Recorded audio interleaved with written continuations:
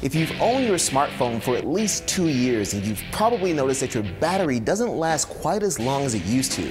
That's because most smartphones use lithium-ion batteries, which typically only function normally for about 2 to 3 years. So how can you tell if your battery needs a replacement? Well, here are 3 easy ways to figure it out.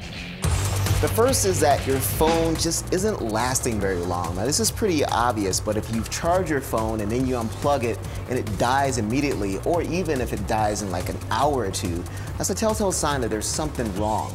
You also want to make sure that it's not a software problem, so you want to make sure that it's happening consistently.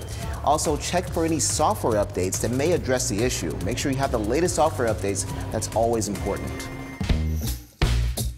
Number 2 is that your phone gets hot, and I'm talking really hot, like uncomfortably so. A normal functioning battery will periodically vent excess heat, but one that's on its way out will have a lot of trouble doing that, which will result in you playing hot potato with your really hot phone.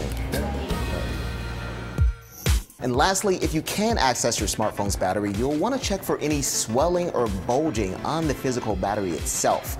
Now, this is a properly functioning new battery, so you won't see that here. Swelling or bulging occurs when one of these cells inside the battery has ruptured due to overheating, so you'll definitely want to stop using it immediately because it can still explode or catch fire.